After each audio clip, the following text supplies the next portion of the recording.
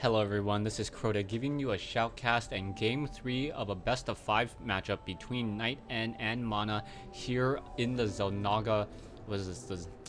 No, this is not the Zelnaga Cavern, this is the Delta Quadrant. So yeah, Mouse Mana spawning over here as the red Protoss player and at what I'll call the 2 o'clock position. Meanwhile, we have NightEnD spawning over here at the 5 o'clock position as the green Protoss player. So yes, once again, this is going to be a mirror match. We'll see when NightEnD and Mana actually start to deviate from their particular build. Normally, yeah, we do see NightEnD move out with an early probe to do some scouting. Meanwhile, Mana, on the other hand, does not like to scout with that early probe. He likes that additional extra minerals as that opening and then tries to scout out after that 12 or 13 gateway. However, NightEnD will be scouting in the wrong direction, so it will take him quite some time for the probe.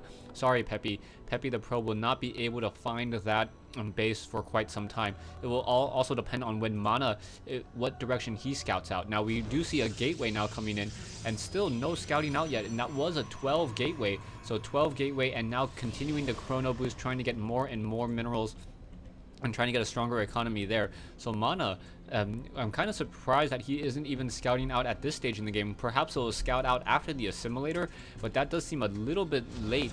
And no, not even scouting, finally scouting out after that assimilator is being placed down with a separate probe over here. So will Mana will he be able to scout in the right direction? And it looks like he will not. So Mana will not be scouting in the right direction for quite some time. It looks like is he just activating the Zelnaga watchtower and that is it? No, he's going straight across the map.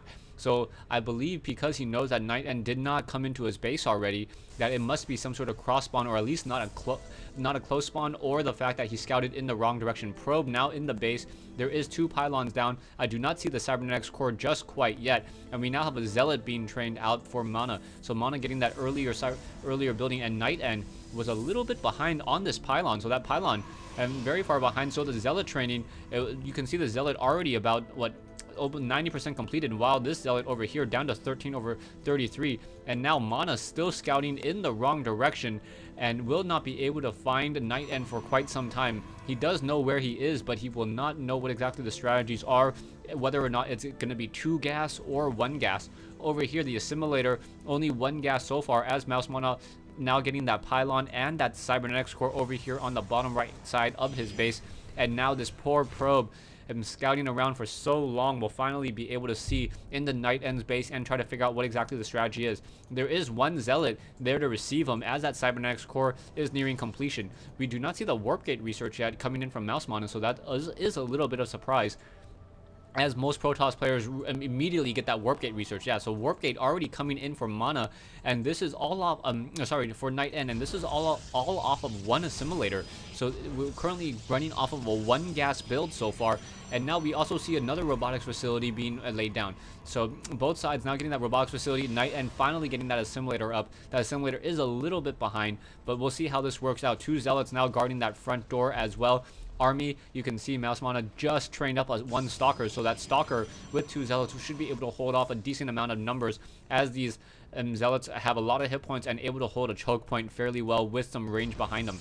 We do have more pylons being warped in production wise, and pretty even on both sides. Warp gate being researched. There is a sentry differentiating Mana between NightEnD at this stage, but still it may be just because NightEnD hasn't had that earlier assimilator, and perhaps he wants to train up, Immortals much more quickly. So that first Immortal coming out for NightEnD much more quickly, and now also training a Sentry as well. So it's Sentry, very, very strong unit, especially on the Delta Quadrant, enabling you to really just hold off a lot of units on your front door, especially now that there is also this backdoor expansion with this destructible debris, but no one has cleared it out yet. So both players, I guess they're just trying to run off of a 1 base play still. So NightEnD now training up some Immortals. This pylon will be completed, and this gateway over here as well. But no, Zealots now trying to take down these rocks over here. There is 1 observer in the air trying to give some scouting, some sight. And now the stalker, perhaps thinking that there may be a close by observer, wants to try to take down any observers.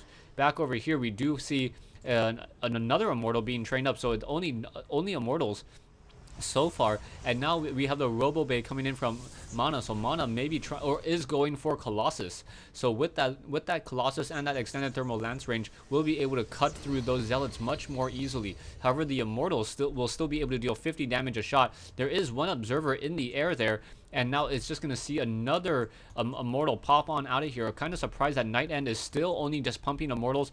Perhaps he doesn't want to spend the 100 gas on this observer, but that observer is such a crucial unit as more zealots now being warped in. Back over here, zealots have already cleared out these destructible rocks along with the stalker and a sentry. Does that count as a kill? No, does not count as a kill. As one probe trying to fight it out next to that Xel'Naga watchtower. Observer now coming in as these Immortals are starting to walk up that ramp. Will it work out? No, not quite sure, as that Colossus now finally being chrono boosted, trying to be trained up very quickly. That build time is 75, so it does take quite a while. And now, oh, a nice place force field. So those units are just stuck up there, and now NightEnD gonna lose 2 zealots without really gaining anything. That's one of the bad things about trying to run up against a Protoss ramp. If he has a force field, he can split your army in half and then just finish it off with stalkers and zealots, stalkers and immortals over there. We still see this Colossus nearing completion, and the extended thermal lance range now just getting started, and will need another 110 units of time to be completed as more zealots being trained up over here. So NightEnD really focusing on zealots. And now we see one pylon over here. Not quite sure what that pylon's there for. I guess just for some scouting purposes. And that warp gate has been completed, as well as you've been seeing some zealots already warping in. Back over here, this is now off of we will now be having 3 gates as this Robo Bay nearing halfway completion on this one extended thermal lance range. One Phoenix continuing to just do a lot of scouting, able to see all the probes, able to see the robotic space, so he knows that there will be Colossus joining in momentarily. Still do not see an observer just quite yet, as NightEnD now sitting on 600 minerals. That's a fair amount of minerals, as NightEnD now training up more Phoenixes. So we are going to probably get 3 to 4 Phoenixes into play, and once those 4 Phoenixes are in play, they will be able to snipe down probes very easily. All it takes is, I believe, the Phoenixes, yeah, they deal 20 damage per attack. So once you have 3 Phoenixes, you can single shot after 1 graviton beam. And yeah, that poor probe, is it going to get picked up? No, not going to get picked up, as these stalkers now trying to shoo away this over here, this one pylon. Catching sight of these Phoenixes trying to come in. Not much is going to be happening. Over here, we finally see some movement, as Mana now moving out with this Colossus. A couple stalkers, 1 sentry, and I'd say about, what, a dozen zealots, or a little bit shy of a dozen zealots there. There is still that one observer. However, that observer barely shimmering. It's very difficult to tell unless you start rotating your camera for you to see it. So I guess that's one of those tricks. If you have a unit that is cloaked in your base and you can't really tell where it is, you can try to rotate your camera and you should be able to see it, since the unit does bend light around it. Back over here, in come these Colossus with extended thermal lance range, now taking some damage from those Phoenixes. Phoenixes pulling back, able to get off a couple quick shots, but that range of 9 just dealing so much damage. Stalkers and zealots trying to push through. We do have the Twilight Council for NightEnD, but we do not have that research just quite yet. Immortals now trying to push through and able to get a lot of damage down, taking down a lot of these stalkers. So army-wise, NightEnD really on the winning side of this fight here. We do see a force field, but down goes another unit, and now we're going to start seeing graviton beams, and that is going to be a very bad sight indeed, as this one stalker going to get taken down. Graviton beaming another unit, and now as these units just get dropped, they are going to get taken down. And graviton beaming, absolutely beautiful play by NightEnD, picking off 4 units in transition there. And now we have a 2600 mineral army versus a 975. Production wise, you see nothing else coming in from Mana. So Mana, what he's got is what he has to try to fend off any attack, but NightEnD not moving in with these 4 immortals and 3 zealots, so it will give Mana some time to rebuild. Back over here, we do see an expansion coming in from NightEnD, and with this observer in here, kind of curious as to what's really going to be happening. Harvester wise, we are sitting on 35 harvesters versus 32, and now these Phoenixes should be able to start sniping down some of these probes, as stalkers are now trying to guard the gate over there. Gonna graviton beam 1, 2 probes, 3 probes now already taken down, and that is it. So 3 probes taken down. No, perhaps gonna go back in, 4 probes. 5 probes. Just Phoenix constantly harassing 6 probes, 7 probes. 1 Phoenix will get shot down. There it goes. But the other 4 will be able to come back home. Back over here, we still have a 1. Why are there 3 probes in the center of the map? Not quite sure. As these units once again returning home. 2950 versus 1600. As more and more units are being chrono boosted, we do have that Zealot's legs now being researched, so Zealots will be able to charge up that ramp and try to get within that distance and try to and take down some of these stalkers and these Zealots over here. Back over here, we do still have this one observer giving sight to the natural expansion. NightEnD, yeah, NightEnD should be able to see that observer if he was really looking for it, but it does not look like he wants to spend. Oh, I take it back. Now I'm building an observer over here. Production-wise, 2 probes, 1 Colossus, 4 mana. NightEnD producing a second Stargate. So a second Stargate, perhaps now going to start trying to go for some Void Rays, as I cannot believe that he can really be able to train up that many Phoenixes only off of 4 gas. Back over here, we do see these Phoenixes coming over here. Stalkers, however, in that mineral line, trying to protect some of those very, very weak, vulnerable probes. However, the Stalkers now need to get within this position. And now there are 2 Stalkers here. Gonna go ahead and Graviton Beam one of those Stalkers. That Stalker now down. A second Stalker now gonna get taken down as more Stalkers trying to come back in. And now probes getting shot down as well. 5 Stalkers now getting in within position as more of an army now being produced.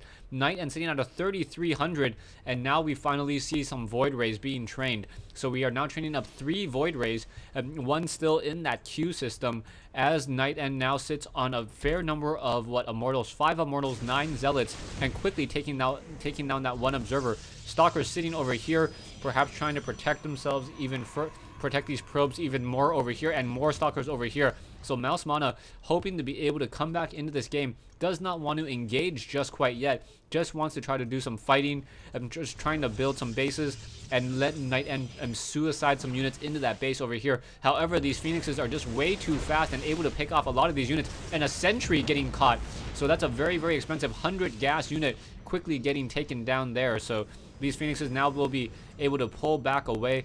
Movement speed of 4.25, just so effective at dealing with that harassment. Back over here, Mana needs to get more and more gas, needs more minerals as well, sitting on 35 harvesters, as those Phoenixes have gotten a lot of kills. 5 kills, 3 kills, 2 kills, just I would say about almost 2 dozen or a dozen and a half kills so far, and now going to continue to add to those numbers as those units pull back once again. Stalkers only deal 10 damage per attack against a Phoenix because the Phoenix is light. And I do not believe there are currently any weapons upgrades for any of these Stalkers. Stalkers are still 0-0-0, and now Phoenix is trying to come in. Stalker able to get off 2, able to get off 2 shots, and NightEnD now perhaps trying to get up to critical mass and will try to just steamroll his opponent. More Phoenixes joining in on this fight, and now, however, Mana with a very impressive force, 4 Colossus, a lot of Zealots and Stalkers moving out. And now, how is this engagement really going to work? These Immortals trying to hide back over here, not quite sure that why they're running away from the party, as these Stalkers now trying to push in, and now this 1 pylon will get taken down. Gateway is now getting taken down over here, and Mana in a very, very dominant, very powerful position over here, as these Immortals trying to give chase. Are we going to start picking up some of these units now, going after those Colossus? Those Colossus now getting torn apart by these Phoenixes over here, and now there's those Void Rays. The Void Rays just completely catching these units off guard. And now those Void Rays able to start charging up their attack, able to get a very, very fast attack rate. Now Graviton beaming those Stalkers, and because those Stalkers are the only thing that can counter these Void Rays, and that's going to be GG, yeah. There we go. So really, those last minute, those Void Ray tech switch is really what gave NightEnD the game in this matchup. Also, a really, really smart maneuver by NightEnD to Graviton beam the last couple of those Stalkers to protect those Void Rays. Those Void Rays would not have anything that could attack them back. Colossus moves fairly slowly compared, and Void Ray moves about the same speed, so a Void Ray can chase a Colossus and just charge up that attack. Thanks for watching. Thanks for listening. I hope you guys enjoyed this 1v1 replay here on, on the Delta Quadrant. Stay tuned for, I believe, Game 4 in this series between Mouse Mana and NightEnD. Was this Game 3 or Game 4? I believe this was actually Game... Yeah, this was Game 3. Once again, thanks for watching.